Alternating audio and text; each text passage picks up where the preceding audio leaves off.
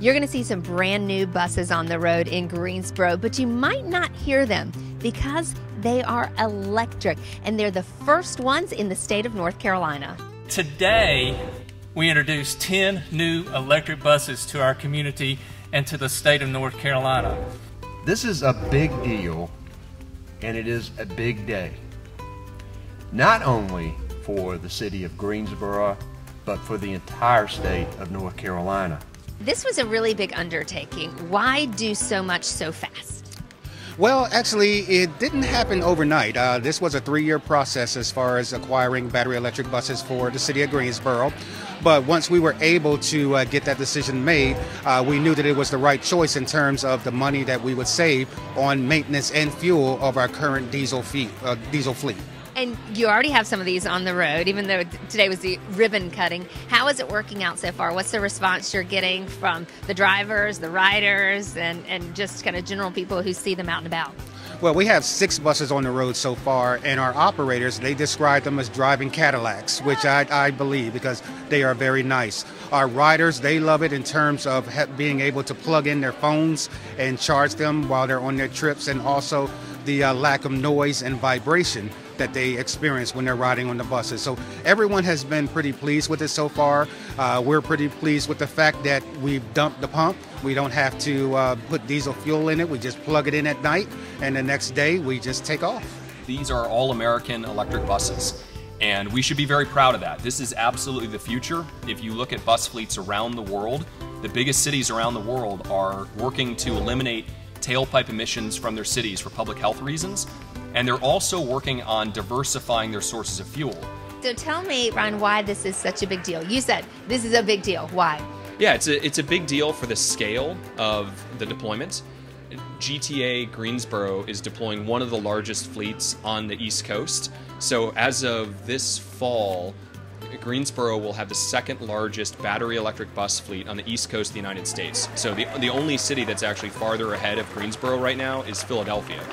And the Southeastern Pennsylvania Transit Authority, SEPTA, manages a fleet of, I think, over 1,000 buses.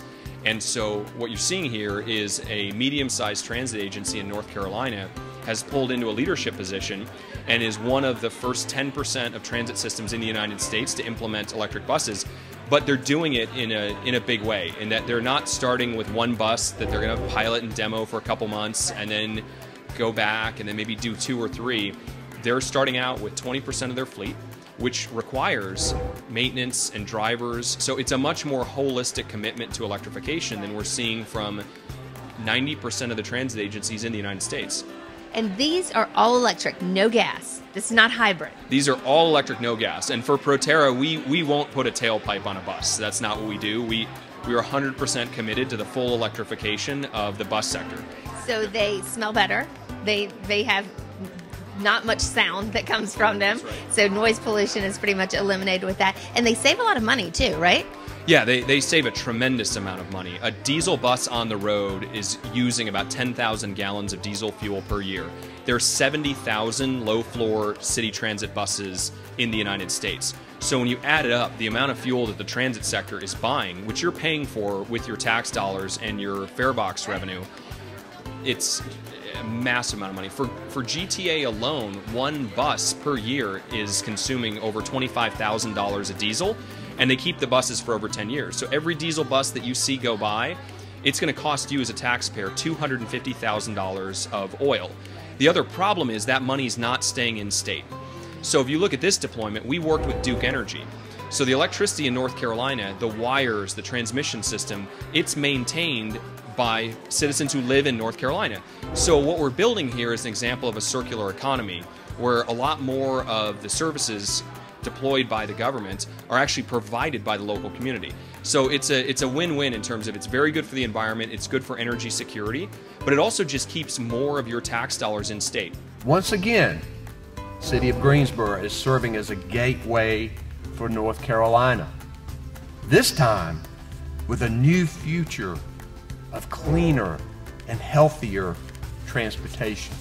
I'm very excited about this. I'm excited that Greensboro really is showing a leadership position when it comes to transportation across the country. One of the biggest fleets on the East Coast and the first in North Carolina. What is that? How does it make you feel?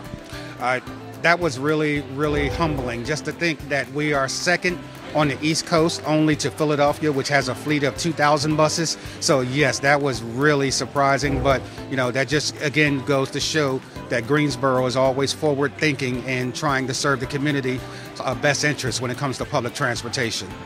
By this fall, Greensboro will have 10 all-electric buses on the road. Find out more and catch a ride by going to ridegta.com.